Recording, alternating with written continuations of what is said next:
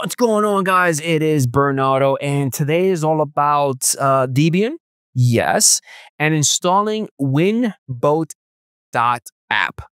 Yes, what is it? I'm going to show you guys what it is, and I'm going to show you guys how to set it up. So let's get right into it. All right, so Winboat.app. This is crazy, and I love this. This is free, open source. It's free. So the way that I see Winboat.app, it's basically Fusion, right? If you've used Mac before and you use Fusion, which allows you to create virtual machines, right? And also Docker. So it's basically Docker and Fusion together. They made a baby. They got together, made a baby, and they created Winboat.app.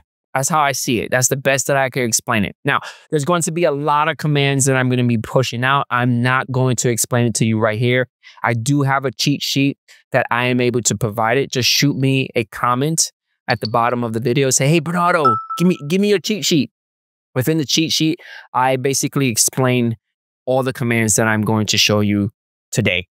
Now, all these commands, I got them from the website. So it's not like, I did black magic, and I got these commands out of my head. No, all I did was basically go to all the different websites that they provided, and I copy and paste all the commands into one cheat sheet.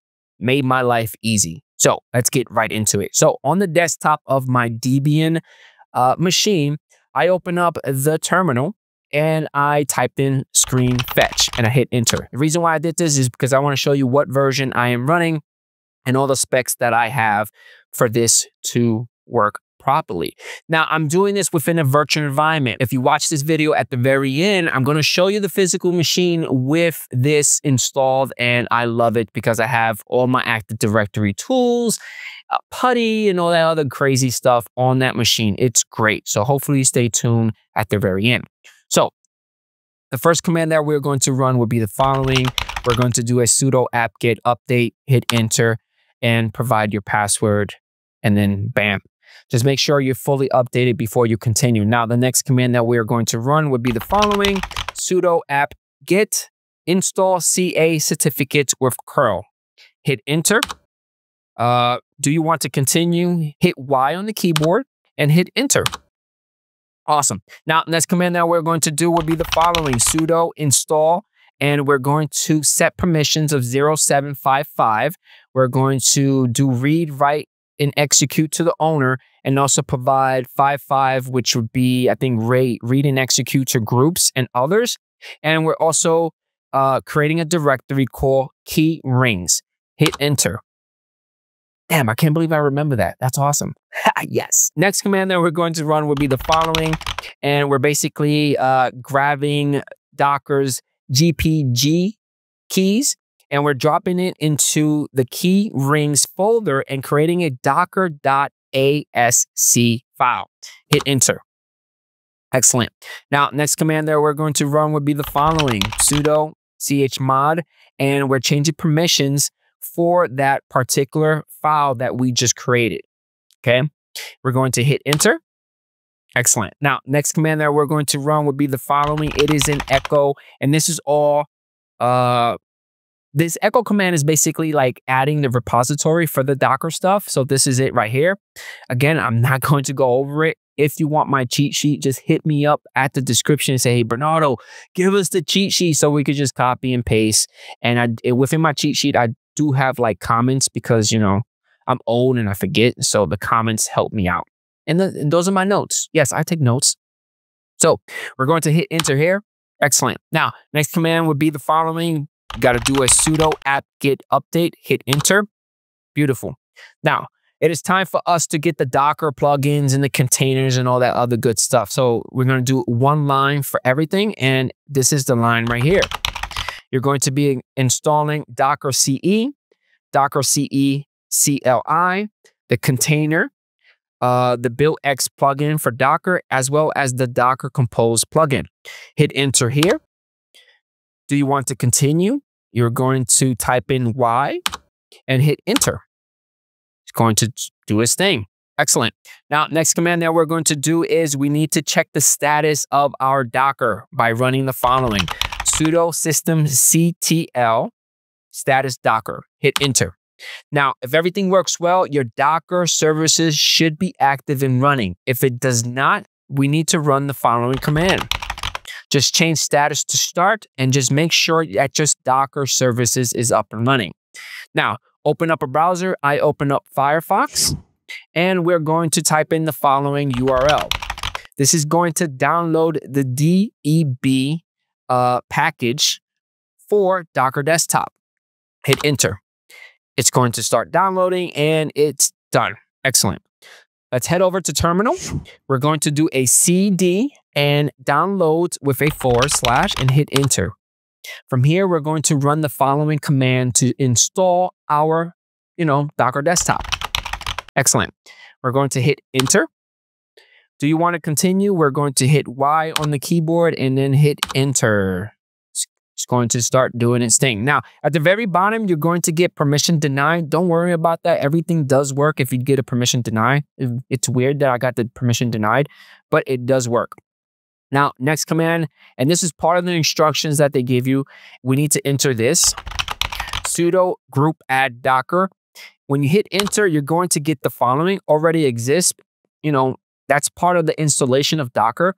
So it adds it automatically, but part of the instructions, it tells you to do it. Just follow the instructions. Don't skip things, because when you skip things, things don't work properly. So make sure you follow it. Now, next command that we're going to do will be the following. User mod with a parameter of lowercase a and uppercase G, Docker $user. $user is a variable of the current user that is logged into the machine. So I'm adding myself into the Docker's group. Okay, so hit enter. Excellent. Now, next command that we need to do will be the following. We're going to do a systemctl enable docker.services. We're going to enable it. So we're going to hit enter here. Beautiful. Now, we need to enable one more service, and that service would be the following. It is the containerd.services. This is also Docker. We're going to hit enter here. Excellent. Now, check those services. So we're going to run sudo systemctl status docker.services and hit enter. Make sure it is running and it's active. Got it? Now we're going to do the same thing with containerd.services. Hit enter here. And again, it should be running. If it is not running, change the status to start. Okay? Now, next command that we're going to run would be the following. We need to install flatpak. Flatpak, yeah. Hit enter. Done. Next command that we're going to run would be the following. Would be flatpak, remote add, and whatever information you get here. Now, the flatpak is not really part of the Winboat instruction. I had to go off the scope to get this information. So, yeah. Again, I got my cheat sheet. If you want it, hit me up at the bottom. Hit enter here. You're going to get this prompt. Just enter your password and click on authenticate. Excellent. Now, the next command that we need to run would be the following. We need to install the FreeRDP. Now, FreeRDP, that utility, this program is needed for Winboat to work properly. It actually uses this to remote into the Windows 11 machine that it creates. It creates a virtual machine, a Docker. It actually creates a Docker image, which is a container of Windows 11. It's crazy. It's really awesome. I was really excited about the Winboat when I was playing around with it. So we're going to type in this command. We're going to hit enter. You're going to get the following question. Do you want to install it? We're going to type in Y and hit enter. You're going to get the following question. So hit Y on the keyboard and then hit enter. It's going to prompt you this. So just enter your password and then click on authenticate and installation completed. Now open up your browser again and we're going to go into the following URL or following website. Yes, type that in. Finally, we're getting there. Hit enter. It takes you to this. Scroll down. Pick your flavor. For me, I picked the second one, which was Debian, and then click on download.deb. It's going to start downloading. Now, let's head over to the terminal, which for me, I was already inside the downloads folder. So hopefully you guys are following along and are inside that downloads folder. So we are going to type in the following command. You know, we're going to install it. So hit enter. Do you want to continue? Yes. Hit Y. Hit enter. Again, at the very bottom, it does give you permission denied, which is okay. It still works. I don't know why that happened, but again, it worked. So from here, we're going to open up, which I call within the Debian world, the Launchpad. And there goes the new app, Winboat. Let's click on it. It launches up. Click next. Click on I agree. So what I did from here is I basically shut down the virtual machine. Once the machine was shut down, I went into the processor and I checked off virtualize Intel VT. Now for you, restart your machine and go inside BIOS and make sure Intel VT or virtualization technology, whatever is enabled. Again, we fixed those, we fixed the Docker group thing and the Debian running. We did that already. We just needed to reboot the machine for it to take. Once you do all that stuff and you start the machine, launch up Winboat again, and bam, the requirements, all green check marks. This is a good thing. Let's click next here to continue. We need to select a folder. So I'm going to click on select. Right there on the upper right-hand side, the folder with the plus sign, let's click on that. That is going to allow us to create a new folder. I'm going to give it the following name, and I'm going to click on create. And let's click on select. Yes, folder was validated, green check mark, great. Let's click on next. Now, the flavor, I switched it to Windows 11 Enterprise. I clicked on select ISO file. I went into my downloads folder and I selected my, my Windows image. I clicked on select. I clicked on next. I provided a password and confirmed the password. And then I clicked next here.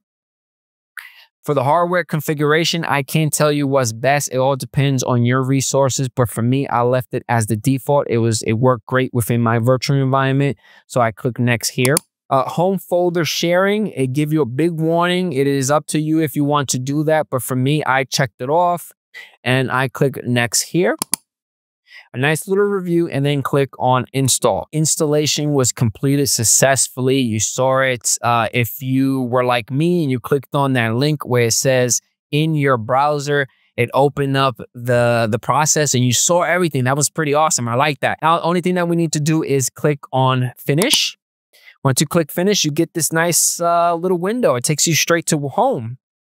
You know, it gives you an overview of the CPU, the RAM, and the disk, which is pretty awesome. If you go into apps, automatically it gives you a list of all the apps that are within the Windows, I would say container, because, it's using Docker for its backend.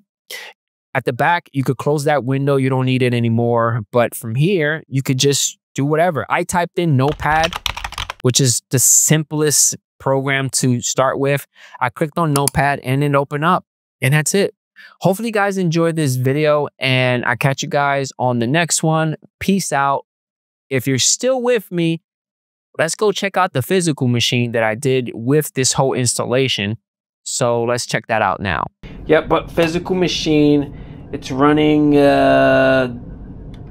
Debian. Woo! Let's open up a terminal real quick. I think I installed